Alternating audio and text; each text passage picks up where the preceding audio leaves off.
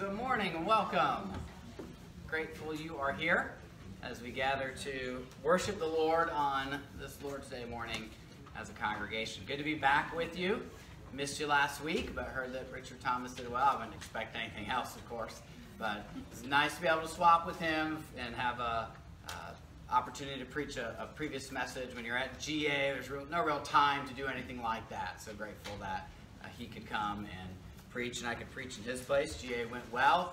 Typically, the clerk puts out a report where he says, all right, this is everything that happened, and once that report drops, I'll pass that on to you. You can know what business was conducted during that week. But grateful to be back today after being away last Sunday and the previous week.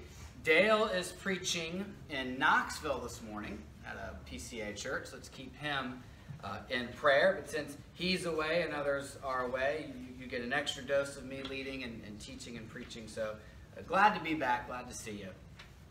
We'll enjoy this time together.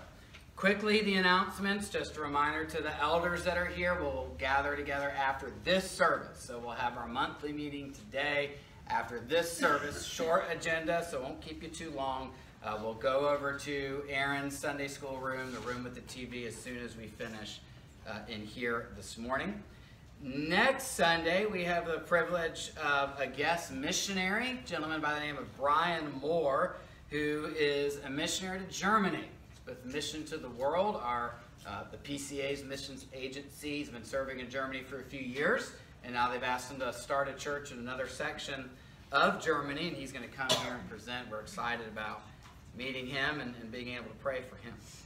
And then lastly, if you are able to serve in the church nursery, you don't do it currently, but you would be able to help with that ministry, please come and see me. We're thankful that we have the need of our nursery again. That is an answer to prayer, a blessing of the Lord. But it would help to be able to add to our workers. Some have come off, and it would be good to be able to replace them and add others as well, if possible. So if you could do that, see me, and I'll talk to you about how to get signed up, the training we do, and get you as a part of that rotation. All right. Take your bulletin. Please turn to the front. We have here a responsive reading. God, through His Word, calls us to worship. Let's read this responsively as we come into the Lord's presence. The earth is the Lord's, and everything in it, the world and all who live in it. For He founded it on the seas and established it on the waters. Who may ascend the mountain of the Lord? Who may stand in His holy place? One who has clean hands and a pure heart, who does not trust in an idol or swear by a false god. They will receive blessing from the Lord and vindication from God their Savior. Such is the generation of those who seek Him, who seek your face, God of Jacob. Lift up your heads, you gates. Be lifted up, you ancient doors, that the King of glory may come in. Who is this King of glory? The Lord strong and mighty, the Lord mighty in battle. So come, let us worship this Lord. Let's pray.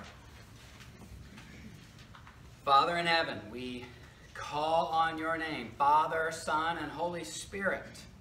One God, three persons, that's who you are, and we adore you this morning.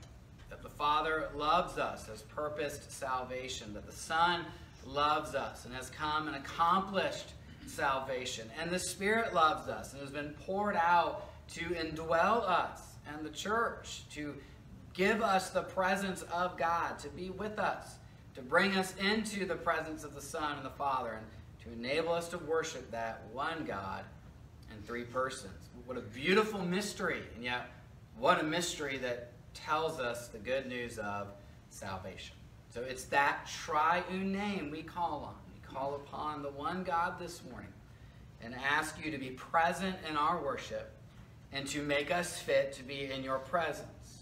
Give us clean hands and pure hearts. Forgive us of our sins where we are not clean. Work that in us. Thank you that connected to Christ, we have it objectively as our position. So we come before that God, we come into your presence, and we call on you, asking you to glorify yourself, to make yourself known to be mighty, to be great, to receive our worship, to receive our praise, and to give us grace in this time. And we pray it in the name of the one who taught us to pray, saying, Our Father, who art in heaven, hallowed be thy name. Thy kingdom come, thy will be done, on earth as it is in heaven. Give us this day our daily bread, and forgive us our debts as we forgive our debtors. And lead us not into temptation, but deliver us from evil. For thine is the kingdom, and the power, and the glory forever. Amen. Let's stand and sing hymn 455. And can it be that I should gain hymn 455? Stand with me, please.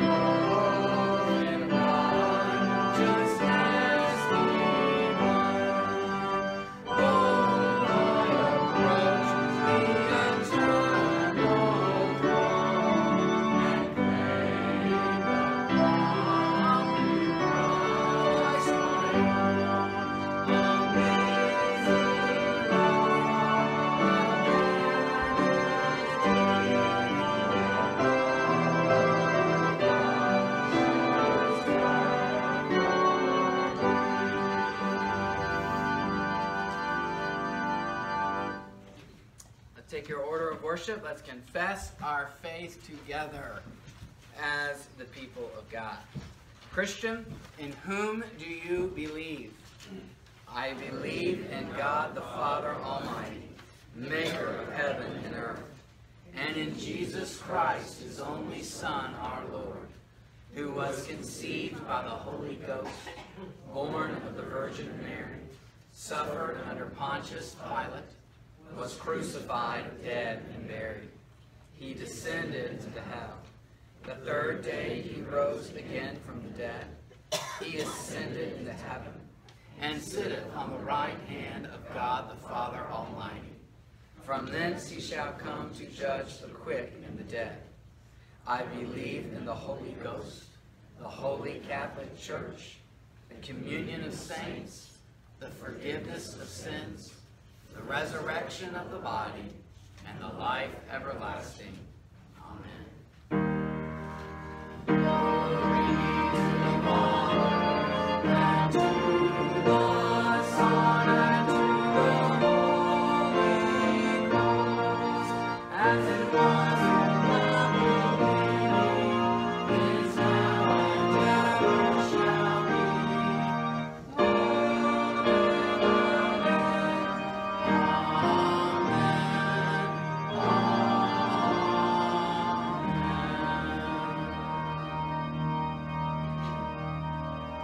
Please be seated. We'll ask our deacons to come forward and receive the morning tithe.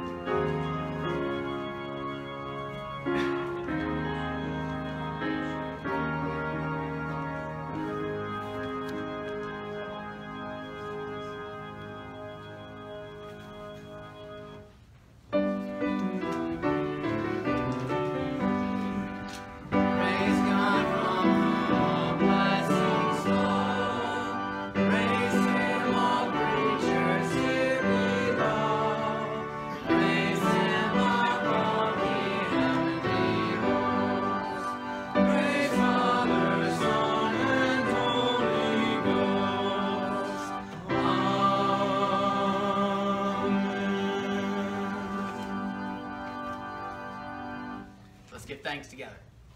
Father in heaven, we recognize again everything we have comes from your hand. You made all things, you govern all things, you do it for your glory, you do it for the good of your people, you, in a special way, take care of your church. And we are thankful for that. You also send rain and sun on the just and the unjust. You are kind, and we thank you for all that you do in the way you do it in a way that benefits your people. We give you our thanks. So thank you for recent safe travels up to GA and back again. Other folks in the church who have done summer travel and known your safe care. We thank you for that. We thank you for the ongoing work of the church here. Thank you for a great time yesterday with the outreach time in the neighborhoods nearby. Thank you for the ongoing work of renovation and good progress there. Please continue to bless it and bring it to the end that you have determined. Thank you for providing for our church. We've had the funds we need to be able to do what we've sought to do over these years, and you have provided. And for that, we give you our thanks. We do pray you would Continue that provision, increase it, and help us to use it well for the glory of God. As we continue to worship and give our thanks to you in both prayer and song, receive our thanks and be glorified, we ask in Jesus' name. Amen. Let's continue our worship by singing this hymn of thanksgiving, expressing thanks to God with this song. In Christ alone, the tune is familiar and the words are printed here in your order of worship. Let's sing this together.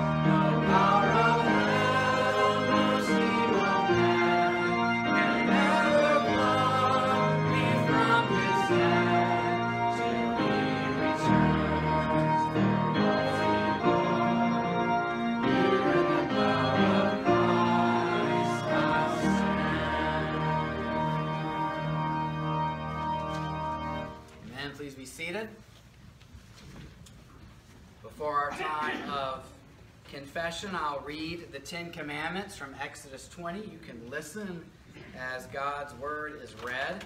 And then we'll have a time of silent prayer before I lead us. Hearing God's law gives us the opportunity to hear where we have not obeyed God. The law functions in order to show us that we cannot on our own please God with our good works. It shows us we need to confess and receive the cleansing blood of Jesus Christ. The law of God is also good. It shows us how we might live our lives in obedience to God. So while we are not perfect, yet it guides us in a good way. We are brought to confession. We hear the voice of pardon. The voice of pardon moves us to obey. That is the rhythm of the Christian life. So let's hear God's word from Exodus 20. You shall have no other gods before me. You shall not make for yourself an image in the form of anything in heaven above or on the earth beneath or in the waters below.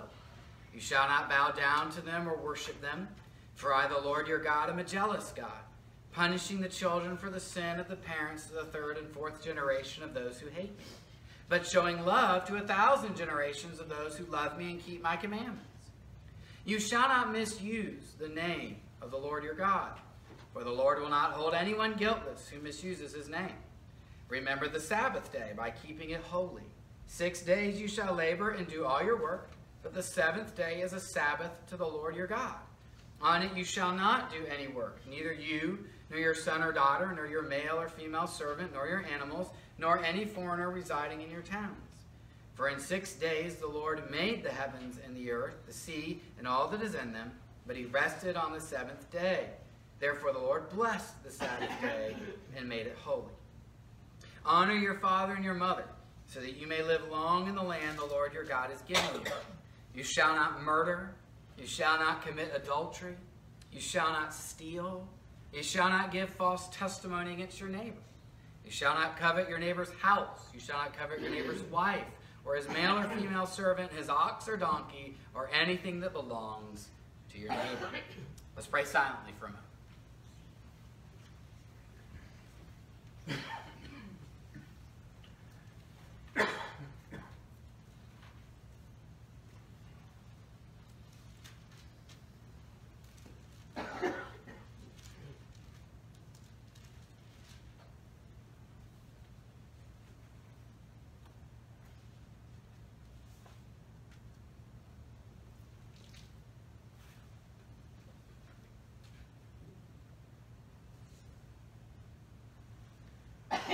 Lord God, we acknowledge before you on the basis of what your law says, that we cannot on our own please you. We can't earn our salvation, and as Christians, we cannot increase in favor with God or gain a standing over others or think that we have something to boast in by our obedience.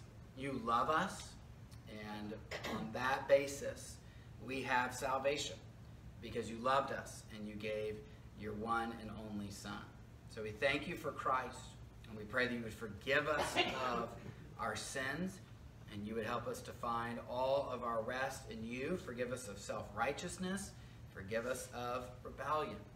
Lord, thank you that you've given us the Holy Spirit, who convinces our hearts that the law is good. So forgive us for when we don't see it as good. Forgive us for when we see it as an obstacle or a burden or something that's tiresome. Help us to delight in your commands and to find joy in keeping them. Give us wisdom knowing how to apply them to all of life. And help us to yield all of life to you. You are pleased when your children obey you. So we are pleased. You are pleased through Christ, and yet you are pleased when we obey you through Christ. So help us to do that and to find delight in doing so. And again, forgive us.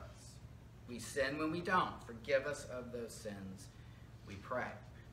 Lord, we would also ask you to remember those who might be in need today in our church. We intercede for them. So we think of Dale out preaching in Knoxville. Pray you would bless him and fill him with your Spirit. Pray for our friend Tosh Gross on the candidates committee with me and Rick, trying to get over COVID after more than a month of dealing with it and its effects. I pray you show mercy to that brother and strengthen his body. I pray he'd get better, be able to get back to work. I pray he'd get sleep at night, and you would help him to know your mercy. Thank you that he has gotten somewhat better. May the mercies continue. Pray for our brother Rod Hendricks, that he would recover well from the surgery a few weeks ago. You would meet the needs of him and his family. Pray for Mike Linderman, Sharon's husband, with his back surgery about a month ago now, that he would recover well and be able to enjoy his days without the burden of that pain.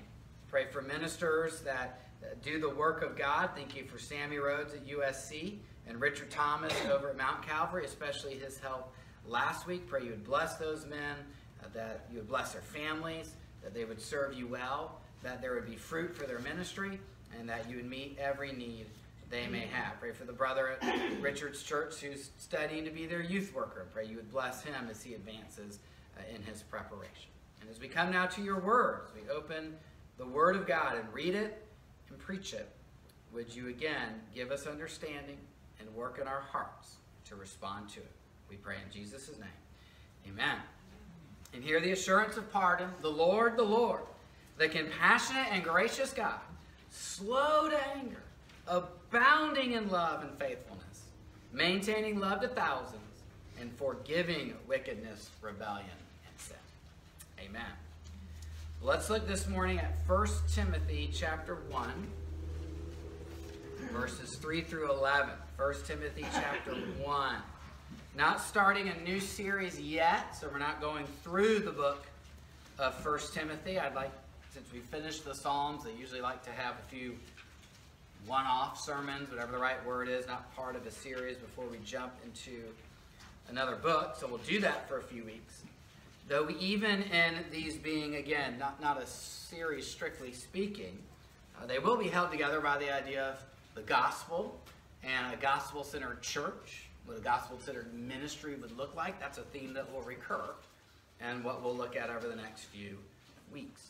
So 1 Timothy 1, verses 3 to 11 will be our focus today. Let's hear God's word. As I urged you when I went into Macedonia, stay there in Ephesus, so that you may command certain people not to teach false doctrines any longer, or to devote themselves to myths and endless genealogies. Such things promote controversial speculations, rather than advancing God's work, which is by faith. The goal of this command is love, which comes from a pure heart and a good conscience and a sincere faith. Some have departed from these and have turned to meaningless talk. They want to be teachers of the law, but they do not know what they are talking about or what they so confidently affirm. We know that the law is good if one uses it properly.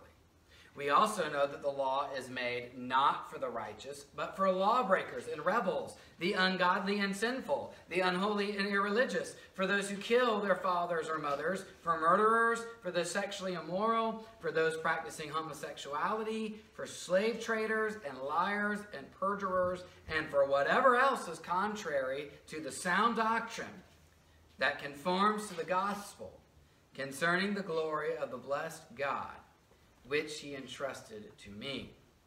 Amen. This is the word of the Lord. Thanks be to God. Amen.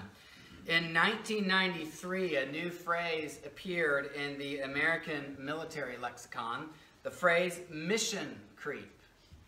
The phrase was used in 2 articles in the Washington Post and one in the New York Times commenting on America's expanding involvement in Somalia. Maybe some of you remember these events. Late in 1992, towards the end of his term, President George H.W. Bush, the first President Bush, dispatched 28,000 troops to Somalia to feed starving children and give humanitarian aid in the war-torn nation. However, in June of 1993, the intervention was converted into a UN operation whose growing objectives included seeking long-term stability in the country and capturing warlord Mohammed Aidid. In October 1993, 18 American soldiers died at the Battle of Mogadishu, leading to a more defensive presence in Somalia and the eventual withdrawal of U.S. forces in early 1994. Now, there's probably a larger political debate behind those actions, and I'm not commenting on that. I probably even missaid some of the names. This was when I was younger. I don't remember this as a child. But my point was to highlight how this scenario generated the phrase mission creep, which refers to the gradual or incremental expansion of a project beyond its original scope, focus, or goals. Mission creep is spawned by initial success, but is considered undesirable due to how each success breeds more ambitious interventions until a final failure happens, which stops the intervention entirely.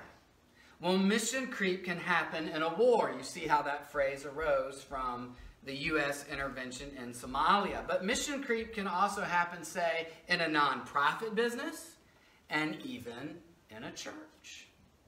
The church, experiencing success in its original endeavors, can start to creep beyond its original mission to the point that is in danger of failure.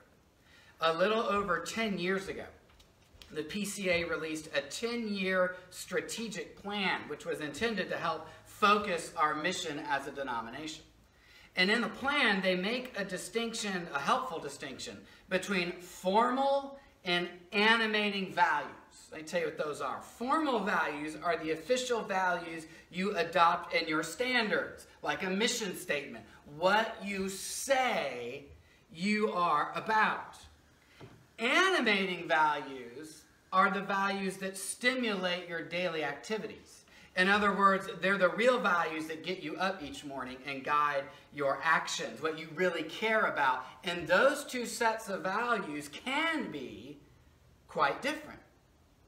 For example, in the strategic planning document, the authors list several animating values that drive ministry in many churches. And this is descriptive. This isn't a list that says this is what it ought to be. This is the PCA looking around in our churches and saying, okay, we think we see these values that drive many churches. Let me just list a few of them. Everyone understanding and applying Scripture. Perpetuating and refining Reformed theology. Worshiping God rightly and well. Involving everyone in personal evangelism. Everyone grasping the grace of the gospel. Multiplying healthy churches. Transferring the faith to the next generation. Transforming culture. Support of Christian schooling. Reclaiming the nation for Christ. Supporting Christian artists. Supporting pro-life movements. Creating Christian community. Racial reconciliation. Supporting mission work. Revival through vital repentance and faith. Predominant personal piety. Separation from unbelief. Church growth. And the always helpful other.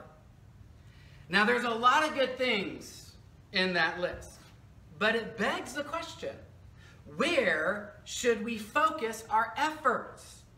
What values should drive our ministry as a church? And maybe throughout your life, different churches you've been in or visited, you could see, oh yeah, some different churches just tend to be driven sometimes by different things. So which ones should drive the church? What are the core values that should animate our actions as a church and as Christians? Well, in our passage today, Paul gives us the goal of Christian ministry. And this passage functions like a well-designed sign. Focus your attention on the main information you need to take away. And just to be clear, the point of the focus is not to dismiss everything else. It's not to dismiss other applications. It's not to dismiss other truths. It's not to say, hey, we'll ignore those. Those don't matter. But here's the point of the focus. When you get the core right, all the other values fall into place. When you make your schedule in the morning, you figure out, okay, what must I do today? And then you can shape the things around it. They talk about, can you put a jar, can you get all this sand and all these rocks into the jar? If you put the sand in first, the rocks just stack up. So they say you put the big rocks in first, and then the sand will fill in the edges around it. What are the big rocks? What are the core values that we should embrace as a church? This passage gets us started on putting down some of our anchors. So let's give our attention to the passage and answer the question, what is the goal of our ministry? And Paul gives us three answers. First, to oppose false teaching that cannot save you. In verses 3 to 4, Paul first mentions a negative aspect of Christian ministry. Now, not negative in the sense of bad, but negative in the sense of something Christian ministry should oppose, something Christian ministry should seek to end. And it's something that takes place inside the walls of the church. So we might be prone to think, oh yeah, something we should end out there. The first thing Paul gives us is something to end in here. Verse 3 reads, as I urged you, when I went into Macedonia, stay there in Ephesus, so that you may command certain people not to teach false doctrines any longer. Timothy's first mandate is to put an end to false teaching in Ephesus. This is something Paul urged Timothy to do. And urge doesn't mean encourage or recommend. It's something Paul expects Timothy to do.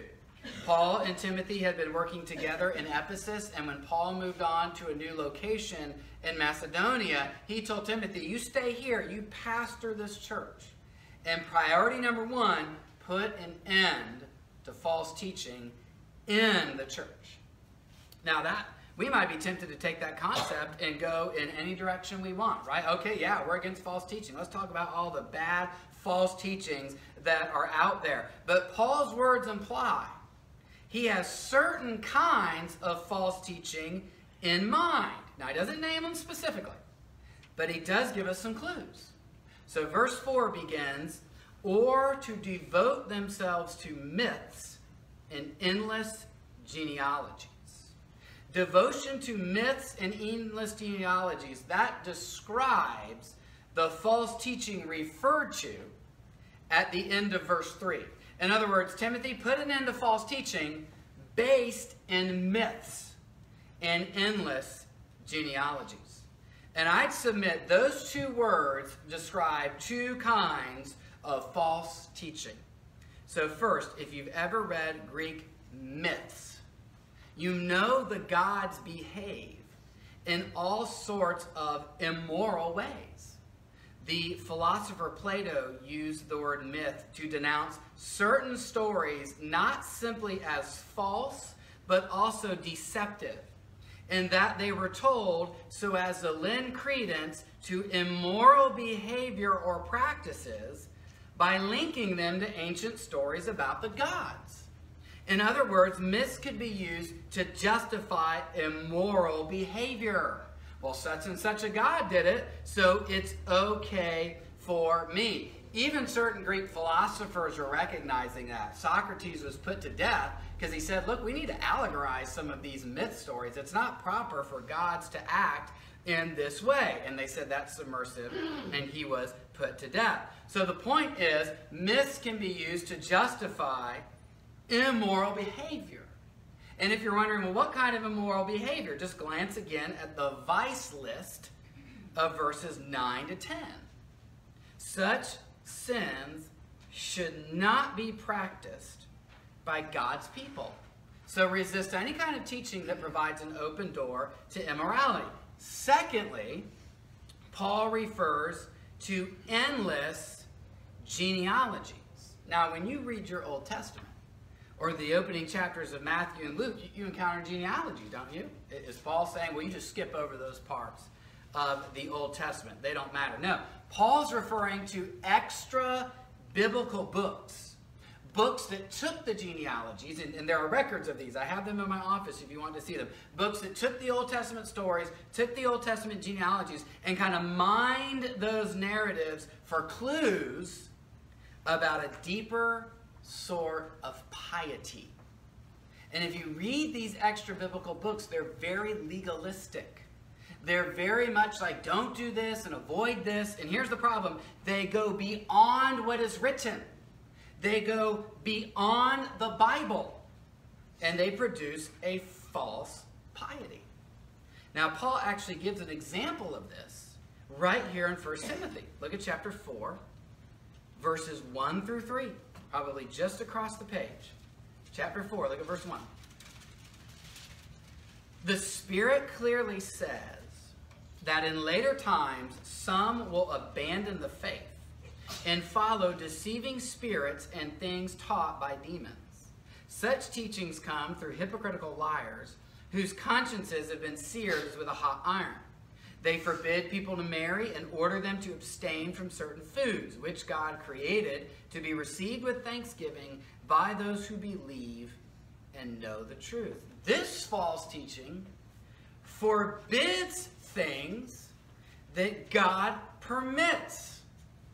It withholds God's good gifts like marriage and meat. It withholds them from believers, when believers should know that God's creation gifts are to be received with thanksgiving.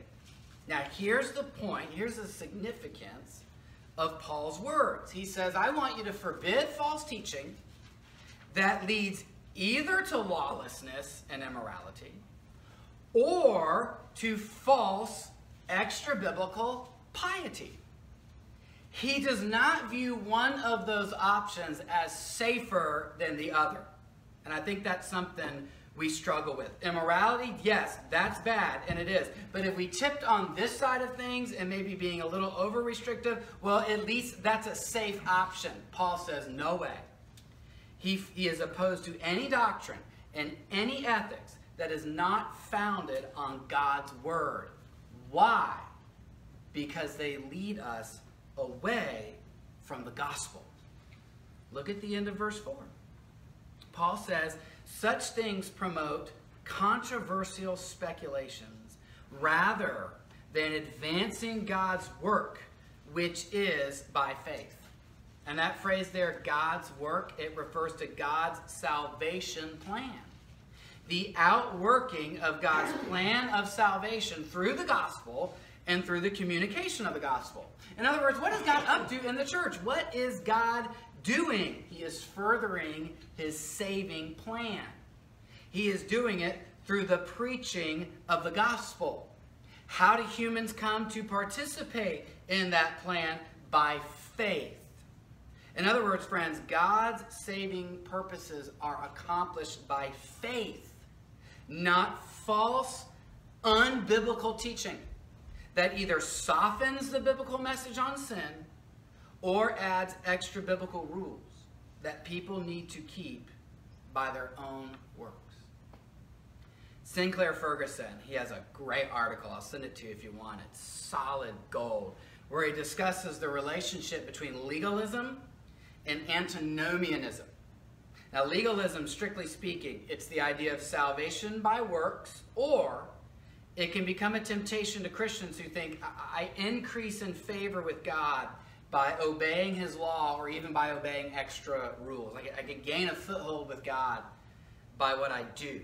Now, antinomianism is the error that says, all right, Christian, you have no obligation to obey God. You don't even have to obey God's law. That's all done. Those rules are gone for your conscience and your conduct. Just kind of do what your heart says, or it's all about the inside. Just, you don't have to obey God's law. Rules always kill. Biblical rules, that is.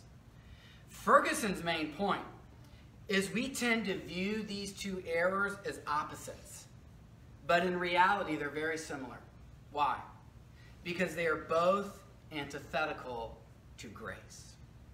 And when a person realizes, you know what, I've been a little bit of a legalist, they're tempted to say, well, I'll just add a dose of antinomianism. That will balance me out. And if I've been an antinomian and want to take obeying God seriously, well, I'll just add a little dose of legalism. No. The error stands side by side. And the solution to both is to understand and enjoy your union with Jesus Christ. Ferguson writes, union with Christ leads to a new love for and obedience to God's law. Because the bonds of legalism has been broken. I no longer view the law as this taskmaster and there's no mercy and it's just doing its job of condemning. That's all it can do. No, now I view the law through Christ. I'm fully forgiven. And the Spirit enables me to obey God. And so I don't go down the path of antinomianism because I realize that law comes from the hand of Christ. And the Spirit writes it in my heart. In other words, we tend to think of error. When we tend to think of error or we tend to think of trajectories, we always think of them moving in one direction, don't we? And it's usually from strict to loose. Friends, error can move in any direction. The solution is to stay tightly tethered to the biblical text and to oppose any error that opposes the gospel and to embrace the teaching alone that can save. Which brings me naturally to the second goal of Christian ministry. To emphasize the gospel so that you become a loving person. Paul says in verse 5, now, the goal of this command is love, which comes from a pure heart and a good conscience and a sincere faith. You see in this verse, this is the big idea that shapes the whole sermon. Why put an end to false teaching? Why give attention to advancing God's redemptive work by faith? What would be the result of a biblical gospel-centered ministry? Paul's answer? Love. Now, I'm not going to lie. That answer surprised me. I would have expected faithfulness or orthodoxy or God being glorified, getting it right in the church. I would have expected those things. And don't get me wrong, all of those are in the Bible, if not right here later in 1 Timothy. But what does Paul lead with? What attribute does he put in the middle? He highlights love. The goal of right teaching and gospel ministry is to produce love among God's people. Of course, Paul doesn't tell us which love he has in mind, love for God or love for people, but maybe that's on purpose so that we would realize both. You've probably all read this passage more than once, but I'm going to refer to it again. When the scribe asked Jesus, of all the commandments, which is the most important? Jesus answered, the most important one is this: Hear, O Israel, the Lord your God, the Lord is one. Love the Lord your God with all your heart and with all your soul and with all your mind and with all your strength. The second is this: love your neighbor as yourself. There is no greater commandment than these. When the scribe asked Jesus, all right, well, which one's the most important? He means, from which can all the others be derived? In other words, which commandment is the most foundational? And that's not just an academic question. His job as a scribe is to study the law so that people can keep it. Jesus' answer states, you know what? Because there's one God who uniquely loves his people and has saved them by his grace, then his people should love him with all their heart, soul, strength, and mind. And they should love their neighbors as they love themselves. You see, there's one God, and that one God loves all of you, all of his being. And as he has shown love and grace to you, so you show the same love and grace to others. And those two commandments, that is the essence of what God wants from his people. And again, it is easy to undersell this point in preaching. I've actually preached on this passage before, but I hardly gave any attention to the emphasis that Paul does here on love. It's like I was reading and studying the passage and my eyes just glazed over. Oh, this is like the high point of the text. Totally underdeveloped the point. Why is that? Why are we naturally inclined maybe to overlook love? Maybe we fear talk about love. Maybe we associate, well, churches that talk about love, those are those doctrinally squishy churches, or the ethically compromised churches. Maybe. But love is at the heart of the Christian faith. Love alone endures into eternity. Love is perfectly compatible with faithfulness to truth. They're not enemies, they're friends. But it must not be diminished. We must not merely assume it. Oh, well, of course we do that. The goal of Christian ministry is love. So how do I cultivate that kind of love? Paul says in verse 5, this love comes from a pure heart and a good conscience and a sincere faith. I'll give you the definitions quickly. A pure heart, that's the inner part of you that's been cleansed by God. So it's who you really are, what you love, what you want, what determines what you do. And Paul is saying God changes that. A good conscience, that's the decision-making part of you. And it produces actions that are in line with the gospel. Now, this is really interesting because your discernment between right and wrong, your conscience, your sense of right and wrong, it should be shaped and put into action by the gospel. That's why Paul says it needs to be a good conscience. Not everyone's conscience is good. Your conscience needs to be regulated by the scriptures, by gospel teaching. And the irony is the false teachers, what are they trying to do? They're trying to make people more pious. They think, well, this will help. This will put the guardrails in place that need to be there. Paul's irony is actually it can't produce that end. So while they're trying to make you a better person, it's actually making you worse. It won't get you to your goal. And that's why I said, I think we're tempted to think, well, a little false teaching in that area, well, that would be okay. It would have good results. No, it will actually produce the opposite and fail to accomplish its goal. So that lastly, sincere faith, well, that's exactly what it sounds like. True faith in God and the gospel. And those three ingredients, those are the components of a person who's been changed on the inside by the grace of God. And the result will be love for God and love for one's neighbor. And the goal of this ministry should be to see that love produced. We should see it as fruit, and we should make it our goal. So let me give this last idea quickly, and we will close. The last goal is to assure you that God transforms you by the gospel. There is hope for obedient living through the gospel, not the doctrines of man. In verses 6 and 7, Paul again mentions the false teachers. He says they've departed from these gospel ideas. They've turned to meaningless talk. They want to be teachers of the law, but they don't know what they are talking about. So see, that they want to teach the law. They want to get people to be pious. But Paul says they don't know what they're doing. So in verses 8 through 11, Paul says, here's what they should be doing. It's kind of implied, but follow the logic here. He says, they want to be teachers of the law. They don't know what they're doing. Here's how you rightly use the law.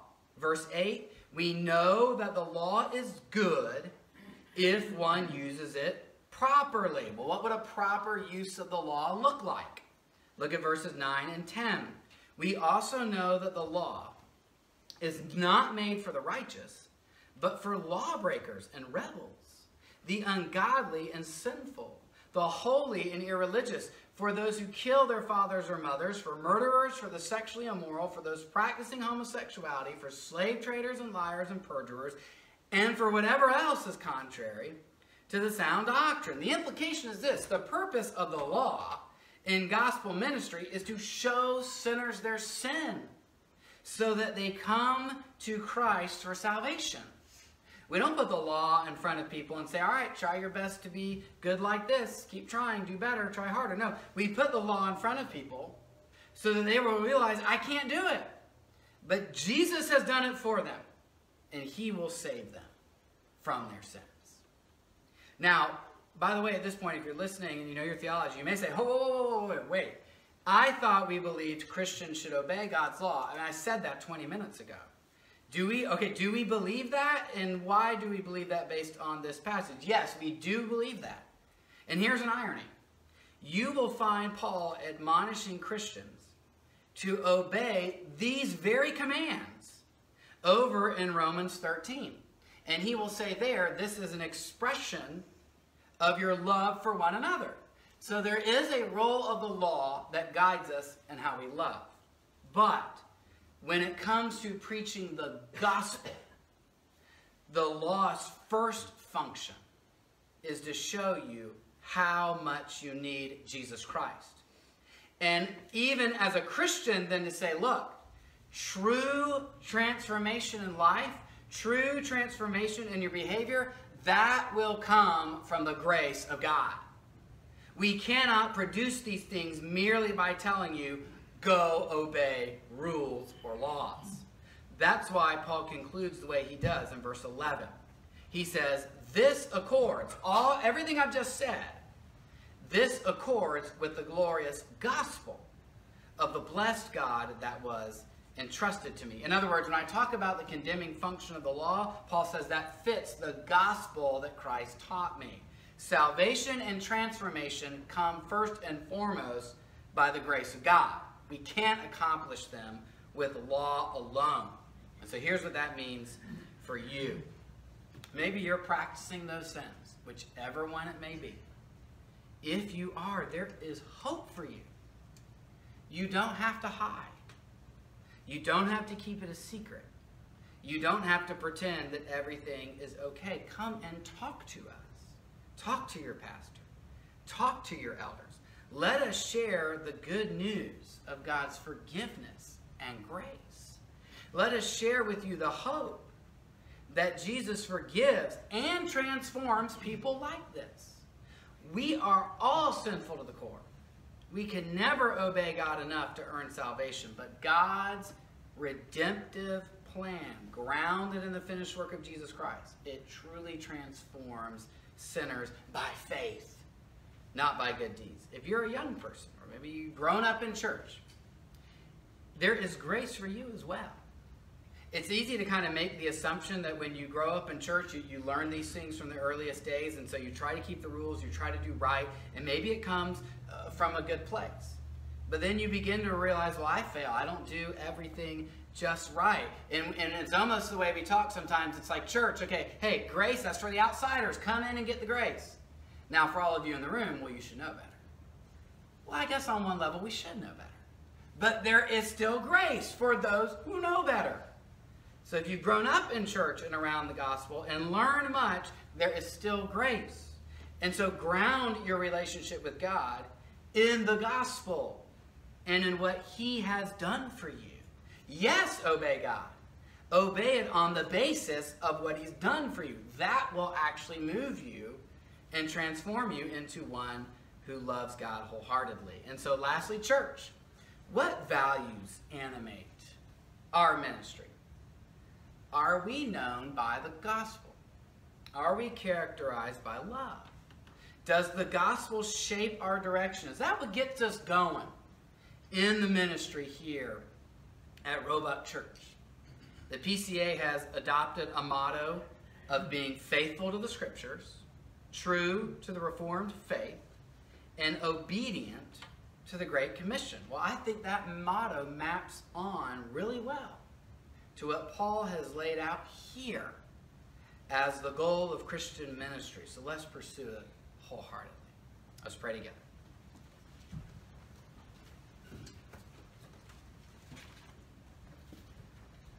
Father in heaven, thank you for the glorious gospel of the glorious Lord Jesus. Forgive us of our sins, which put you on that cross. And thank you for your love.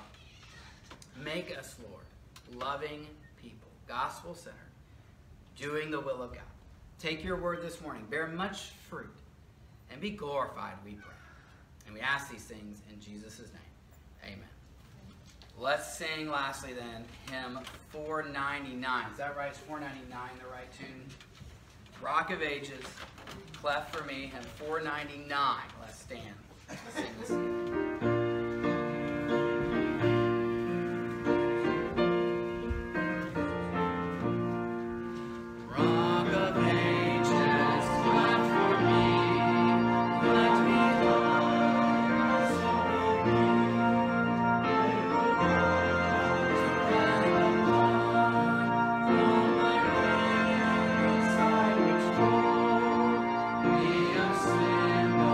Double